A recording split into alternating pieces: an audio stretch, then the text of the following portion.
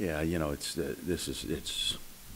frustrating is not the right word to use. Well,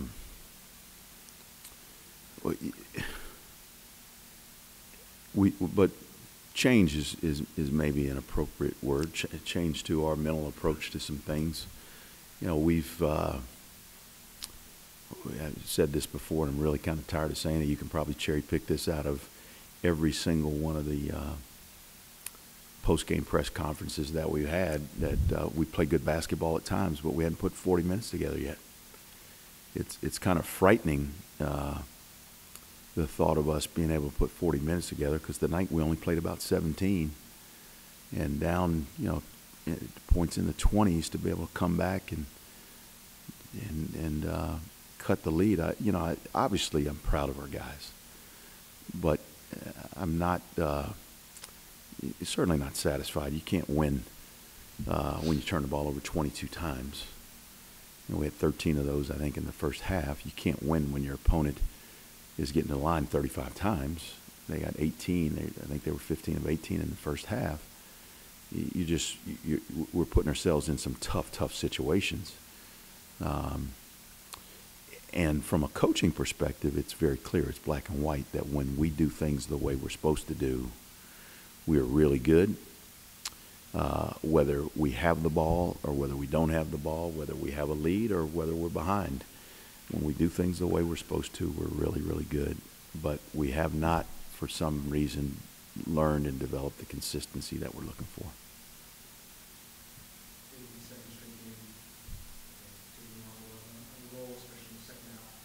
Right.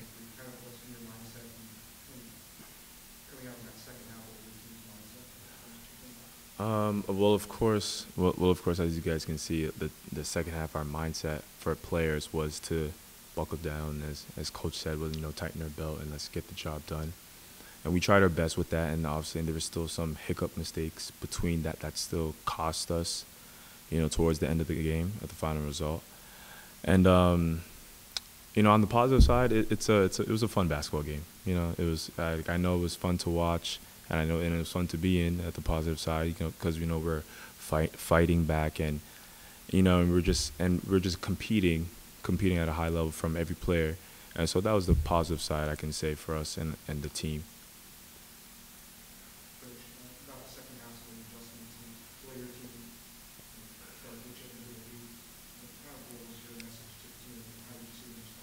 The message is not any different than it was at the start of the game, not any different than it's been in any other basketball game. When it boils down to it, players make the difference. I think we had some guys that just kind of focused in on what we've been asking them to do. There were plenty of examples where we were able to make some runs. I mean, there's some key stats that we constantly look at. Just guarding the basketball and getting deflections makes a world of difference. Getting paint touches, getting more paint touches than our opponents makes a world of difference. It sounds mundane and trite and simple, but just going after balls with two hands. It's just little things that we have to pay attention to. And when you dissect this game, there are two plays that come to mind where we miss a breakaway layup in a game that's a 4-point game, and then it's a 6-point game, and we throw it away on an inbound pass. That's two unforced mistakes that that's anywhere from 4 to 5 points, maybe 6 points that you don't get back. So we just got to keep working at it. Hopefully guys will begin to see how important and how urgent some of these little things are.